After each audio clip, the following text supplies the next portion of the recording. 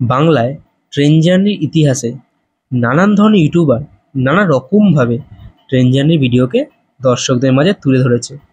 চলুন সবার মতো করে আমিও একটি ট্রেন জার্নির গল্প আপনাদের সামনে তুলে ধরি।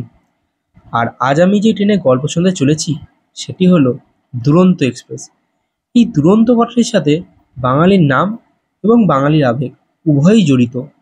আর আজ যে দুরন্তের গল্প শুনতে চলেছি আপনাদেরকে সেটি হলো সমগ্র ভারতবর্ষের প্রথম দুরন্ত এক্সপ্রেস, যেটিকে প্রথমে দিল্লি অবধি চালানো হতো এবং পরবর্তীকালে সেটিকে এক্সটেন্ড করে বিকানের অবধি নিয়ে যাওয়া হয়।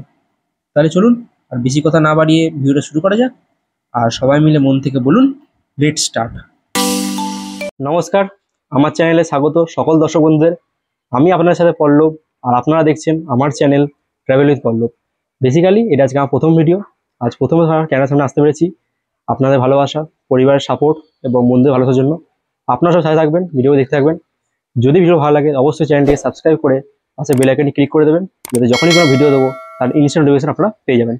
এছাড়াও ভিডিওটি ভালো লাগে লাইক, ভিডিওটি কেমন হয়েছে জানাতে কমেন্ট, এবং ভিডিওটা পরিবার, আত্মীয় স্বজন, বন্ধুদের মধ্যে শেয়ার করে দেবেন। তো চলুন বন্ধুরা, ভিডিও শুরু করা যাক। প্রথম ভিডিও শুরু করছি একদম বাড়ি থেকে। দেখতে পাচ্ছেন আমার বাড়ি উত্তর 24 পরগনা জেলার ব্যারাকপুরে। আর টাইটেল থাম্বনেল দেখে আপনারা বুঝে যাবেন কোন লাইনে ভিডিও করতে চলেছি। আজ আমরা যাচ্ছি সিটি অফ জয় কলকাতা থেকে আমাদের দেশের রাজধানী নিউ দিল্লির পথে। তো প্রত্যেকটা টুকরো টুকরো মুহূর্ত আমি শেয়ার করব আপনাদের সাথে। ভিডিওটি দেখতে থাকবেন অবশ্যই। আর যারা প্রথমবার নিউ দিল্লি ট্যুর করতে প্ল্যান করছেন তারা পুরো তথ্য পেয়ে যাবেন আমার এই ভিডিও থেকে। ভিডিওটা স্কিপ না করে পুরোটা দেখবেন। শুধু আপনাদের কাছে একটাই রিকোয়েস্ট বন্ধুরা, ভিডিওটির উপর প্রচুর শেয়ার করবেন, যাতে ভিডিওগুলো সেই সকল মানুষের কাছে পৌঁছাতে পারে যারা হয়তো সময়ের অভাবে, কাজের চাপে বা কোনো আর্থিক সমস্যার জন্য ঘুরতে ইচ্ছে থাকলেও নিজের ঘুরতে ইচ্ছেকে বাস্তবায়িত করতে পারেন না। তারা যাতে আমার এই ভিডিওটা এই 6 ইঞ্চি স্ক্রিনে দেখে ঘুরতে ইচ্ছেটা কিছুটা হলে বাস্তবায়িত করতে পারে, তাহলেই আমার সেদিনকার ভিডিও বানানো সার্থক হবে। তো আমি আপনার সাথে কথা বলছি গিয়ে ব্যারাকপুর স্টেশনে। ভিডিওটা দেখতে থাকুন।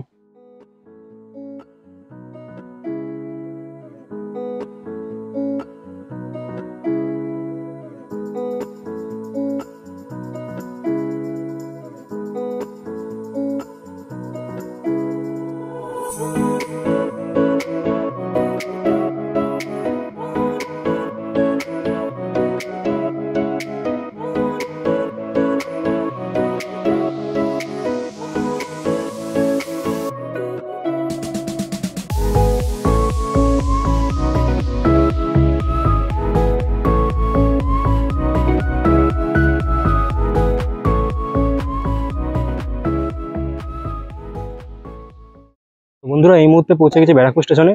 ব্যারাকপুরের কোড হচ্ছে বিপি। এখান থেকে 3:11 দাঁড়ান নৈহাটি শিয়ালদা কল ধরে যাবো। শিয়ালদা বাই কথা বলছি, শিয়ালদা স্টেশনে গিয়ে সাথে থাকুন, দেখতে থাকুন।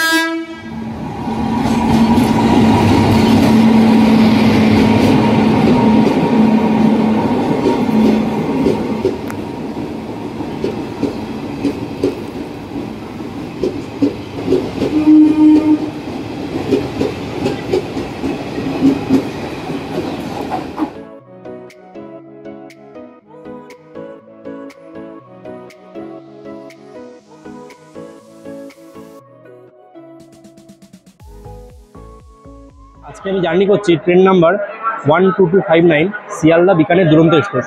যে ট্রেনটি শিয়ালদা স্টেশন থেকে ছাড়ে সপ্তাহে 4 দিন, রবিবার, সোমবার, বুধবার এবং বৃহস্পতিবার। 4 দিন শিয়ালদা থেকে ছেড়ে পরের দিন বিকেল 6:20 ট্রেনটা পৌঁছে বিকানেরে। আপনারা যারা বিকানে যেতে চান তাদের জন্য এই ট্রেনটা হচ্ছে বেস্ট ট্রেন।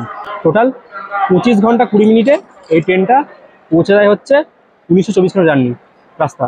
তো এই ট্রেনে করেই আজ আমি জার্নি করছি শিয়ালদা থেকে নিউ দিল্লি অবধি। এই ট্রেনটা 1462 কিলোমিটার, যে পিছনে ট্রেনটা দাঁড়িয়ে আছে আমার লাল রঙের, 1462 কিলোমিটার এই ট্রেন পাড়ি দেয় তার 18 ঘন্টা জার্নিতে।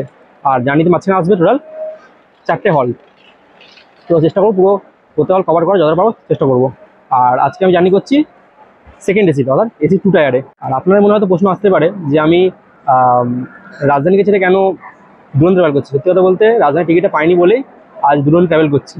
আর এই ট্রেনটিকে বলা হয় সমগ্র ভারতবর্ষের প্রথম দুরন্ত এক্সপ্রেস। 2009 সালে আমাদের বর্তমান মাননীয় মুখ্যমন্ত্রী মমতা বন্দ্যোপাধ্যায় রেলমন্ত্রী থাকাকালীন 2009 সালের 18 সেপ্টেম্বর শিয়াল থেকে কলকাতা থেকে নিউ দিল্লির মধ্যে প্রথম দুরন্ত এক্সপ্রেস চালনা করেন, এবং পরবর্তীকালে ওটাকে এক্সটেন্ড করে নিয়ে যাওয়া হয় বিকানের অবধি, যার ফলে এই শিয়ালদা বিকানের দুরন্ত এক্সপ্রেস বলা হয় সমগ্র ভারতবর্ষের প্রথম দুরন্ত এক্সপ্রেস। আর এখন তো সব ট্রেনে দেখতে পাচ্ছি এরকম লাল বগি, রাজধানী বগি। দুরন্ত যে আসল বগি সেটা এখন হারিয়ে গেছে। ওটা হচ্ছে আমাদের মাননীয় মুখ্যমন্ত্রীর নিদর্শন। আর আমাদের ট্রেন ছাড়বে বিকেল 5টার সময়। শিয়াল থেকে 11 নম্বর প্ল্যাটফর্ম থেকে আমাদের ট্রেন ছাড়ছে। আর কালকে 11টার সময় আমরা পৌঁছাবো হচ্ছে নিউ দিল্লিতে। আর এই ট্রেনের সিটিং অ্যারেঞ্জমেন্ট যদি বলি, এই ট্রেনে রয়েছে টোটাল 12টা এসি 3 টায়ার বা 3rd এসি কোচ B1 থেকে B12, 4টে এসি 2 টায়ার বা 2nd এসি কোচ A1 থেকে A4, যেখানে আমি জার্নি করছি আজকে A1 কোচের 51 হচ্ছে আমার সিট। এছাড়া রয়েছে একটা ফার্স্ট ক্লাস H1, এছাড়া রয়েছে একটা প্যান্ট্রি কার, দুটো ইওজি অর্থাৎ জেনারেটর কার, যেগুলো হচ্ছে পুরো ট্রেনটাকে পাওয়ার সাপ্লাই দেয়, আর একটা লাগেজ ভ্যান আর একটা লোকো। আমার ট্রেনের সাথে রয়েছে আজকে শিয়ালদা কার্সের WP7 লোকোমোটিভ, যেই লোকোমোটিভটা নিয়ে যাবে আমাদেরকে শিয়ালদা থেকে নিউ দিল্লি অবধি। তারপর থেকে নিউ দিল্লি থেকে বিকানের অবধি এই ট্রেনটাকে নিয়ে যাবে হচ্ছে ডিজেল লোকোমোটিভ, কারণ ওই দিকটা এখন ইলেকট্রিফাই হয়নি বলে। আচ্ছা, যে আজকে আমার ছাড়তে এসছে তার সাথে আপনাকে ইন্ট্রোডিউস করায়নি আজকে, মানে এতটাই উত্তেজনাপূর্ণ ভিডিও করতে ভুলেই গেছি প্রথম ভিডিও করতে গিয়ে। তো আজকে আমার সাথে দেখা করতে এসছে আমার বন্ধু বাপ্পা। তো মানে আমাদের এই চ্যানেলটা খোলার পিছনে দুজনেই উদ্যোগে ছিল মেনলি, মানে আমরা বাপ্পার যৌথ উদ্যোগেই এই চ্যানেলটা ক্রিয়েট করতে পেরেছি। সবাই সাপোর্ট করবে। ট্রেন ছাড়তে এখনো 15 মিনিট বাকি, তো তার আগে দেখে নিন, চলুন আমরা একবার এই ট্রেনের বাথরুমটাও দেখিনি, 2nd এসি। তো এরকম সামনে রয়েছে কল, তো এখান থেকে জল আছে কলে, হ্যান্ডসোপ আছে, সাবানটা নেই, থাকা হচ্ছিল। এই হচ্ছে আমার চেহারা, কিছু বলার নেই আর। তো এইদিকে রয়েছে হচ্ছে ওয়েস্টার্ন স্টাইল। তো এখানে রয়েছে একটা বড় আয়না, এখানে রয়েছে বেসিন, জল পড়ছে, এখানে কুমোট রয়েছে, আর এখানে রয়েছে শাওয়ার। আর এখানে একটা কি রয়েছে জানি না। তো এই হচ্ছে মিনিমাম এখনো পরিষ্কার আছে, বাথরুম এখনো অবধি পরিষ্কার আছে, কিন্তু কতক্ষণ থাকবে বলা যাচ্ছে না। যারা ব্যবহার করছেন তাদের উপরই সব কিছু, আপনারা ব্যবহার করবেন এবং সবসময় ফ্লাশ করে বাথরুম থেকে বেরোবেন। নিজেকে ব্যবহার করুন এবং অন্যকে ব্যবহার করার সুযোগ করে দিন। প্রচুর গরম পড়েছে, এবার কম্পার্টমেন্টে যাবো, ট্রেন ছাড়বে এখনই 5টার সময়। তো আমার বন্ধু বাপ্পা এসেছিলো, ওকে বিদায় জানাতে হবে। ও তো যাবে না, মানে ওটা কোনো কাজের জন্য যেতে পারছে না, নাহলে ও যেত আমার সাথে। তো পরবর্তী ট্যুরে আমার সাথে যাবে বলে দিয়েছে, আর খুব তাড়াতাড়ি পরবর্তী ট্যুরটা আসছে ওর সাথে আমার মাননীয় বন্ধু বাপ্পা কি বলবে একটু আপনারা শুনে নিন। বলুন। এটা আমার পল্লবের সাথে প্রথম ভিডিও।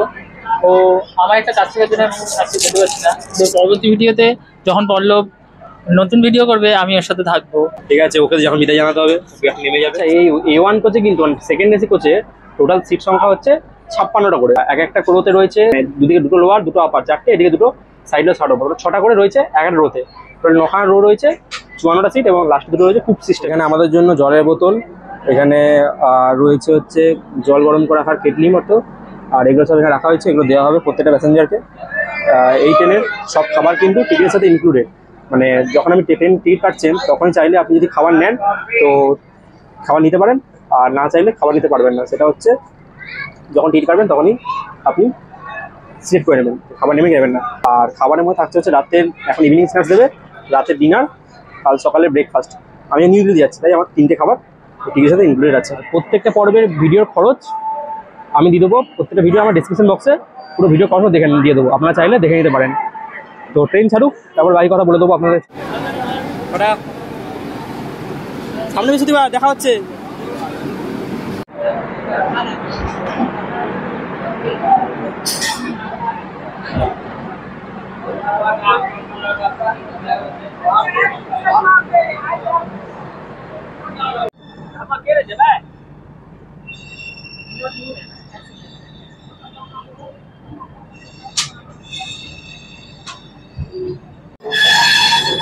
ঘড়ির কাটায় বিকেল 5টা, আর আমাদের ট্রেন ছেড়ে বেরোলো শিয়ালদা স্টেশন থেকে।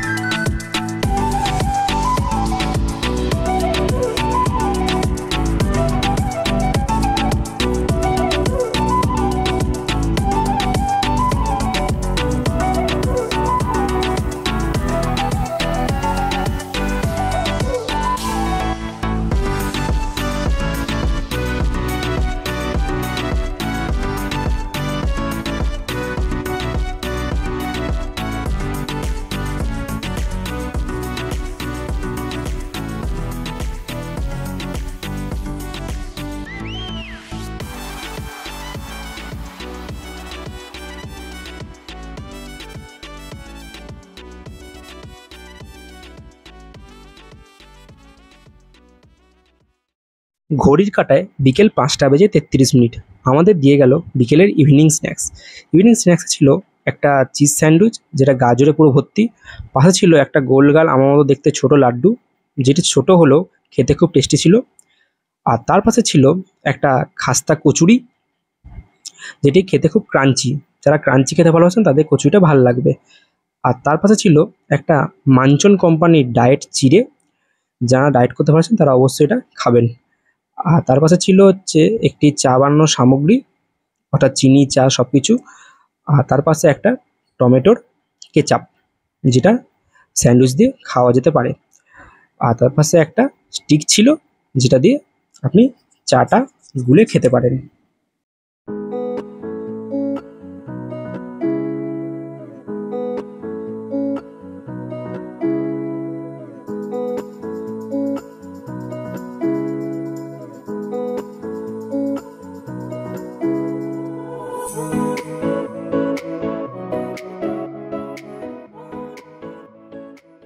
ঘড়ির কাঁটায় 6:20।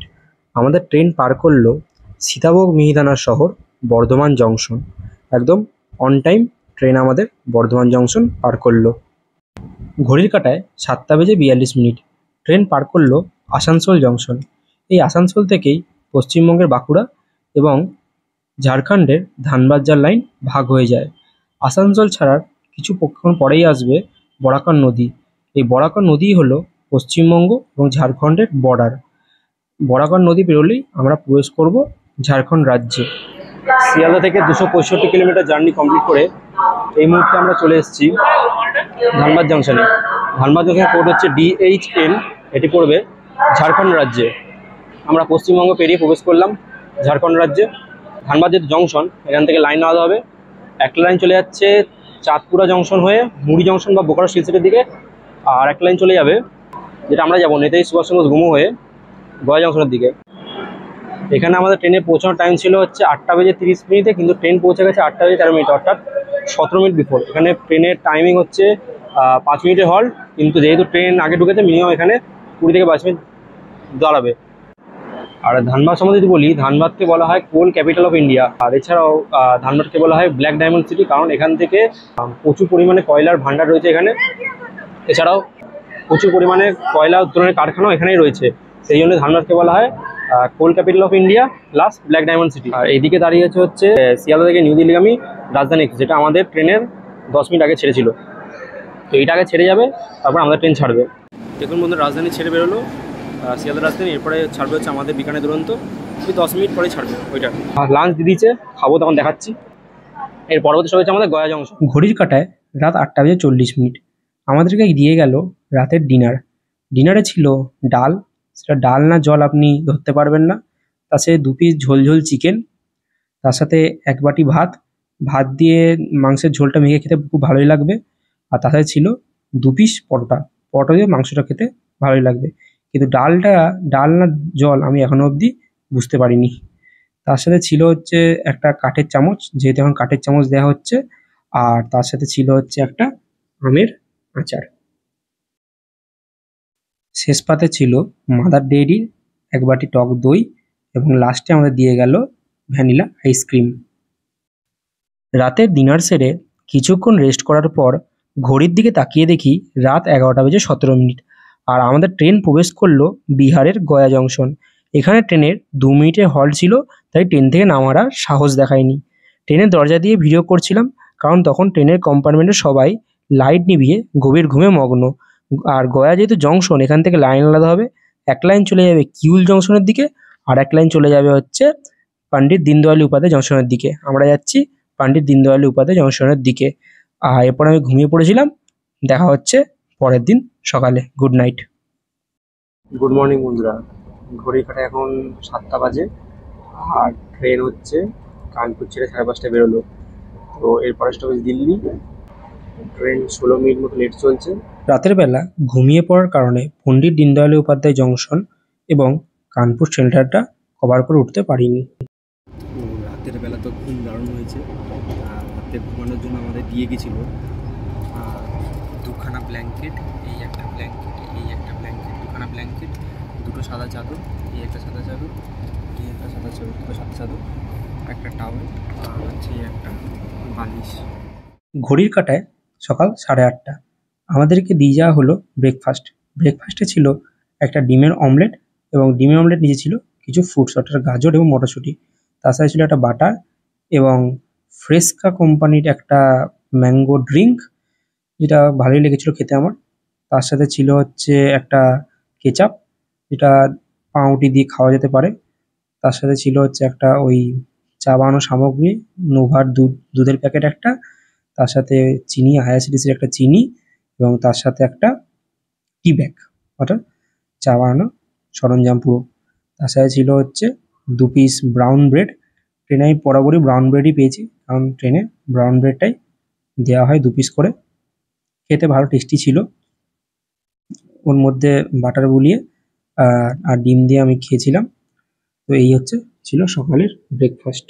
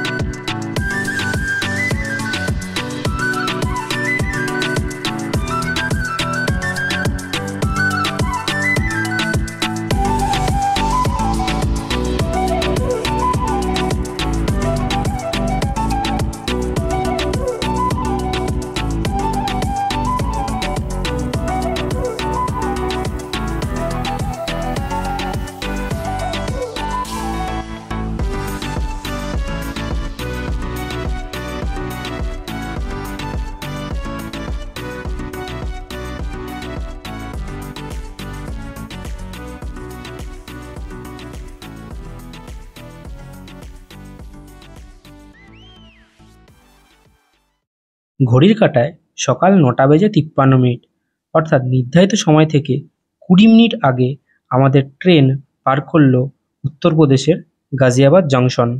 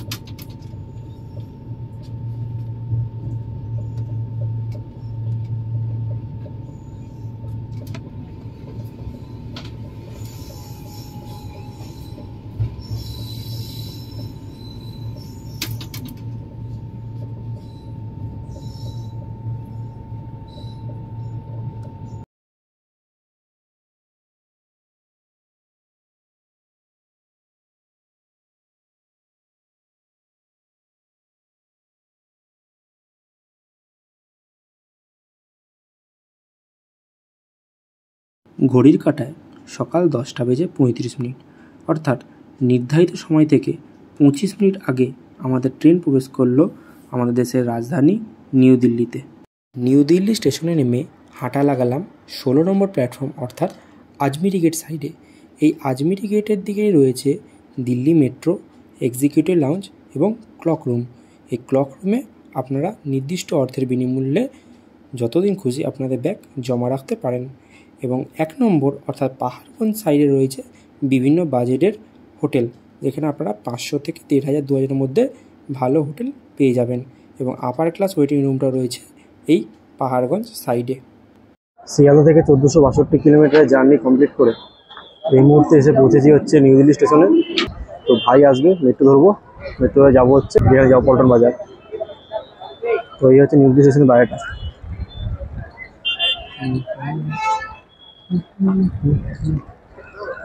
জার্নি ভালোই ছিল। আর এখান থেকে আপনারা পেয়ে যাবেন হচ্ছে বিভিন্ন জায়গায় টোটো, যেখানে যেখানে কাশ্মীরি গেট, পল্টন বাজার সব জায়গায় যা টোটো এখান থেকে পেয়ে যাবেন। আজমিরি গেট থেকে, আজমিরি গেট থেকে এইদিকে হচ্ছে মেট্রো, ওইটা হচ্ছে মেট্রো, এইদিকে মেট্রো, এইদিকে স্টেশন আজমিরি গেট। এখান থেকে আপনারা পেয়ে যাবেন চারিদিকে যাওয়া টোটো অটো গাড়ি সব এদিকে আপনারা পেয়ে যাবেন। এই ছিল শিয়ালদা থেকে নিউ দিল্লি ট্রেন জার্নি গল্প। আজ এখানেই শেষ করলাম। খুব তাড়াতাড়ি ফিরছি দিল্লির দ্বিতীয় পর্বের গল্প নিয়ে। সাথে থাকুন। আর ভিডিওটি ভালো লাগলে লাইক, সাবস্ক্রাইব এবং বন্ধু, পরিবার, আত্মীয় স্বজনের মধ্যে ভিডিওটি প্লিজ শেয়ার করে দেবেন। আর যারা ফেসবুকে ভিডিওটা দেখছেন তারা অবশ্যই ফেসবুক পেজটি ফলো করে দেবেন। আর যদি আগে থেকে জানতে চান যে কোন লাইনে ভিডিও করতে চলেছি, তো অবশ্যই আমাকে ইনস্টাগ্রামে ফলো করতে পারেন। ইনস্টাগ্রামের লিঙ্কটা ডিসপ্লেতে এবং আমার ডেসক্রিপশন বক্সে দিয়ে দেবো। তাহলে সবাই ভালো থাকুন, সুস্থ থাকুন।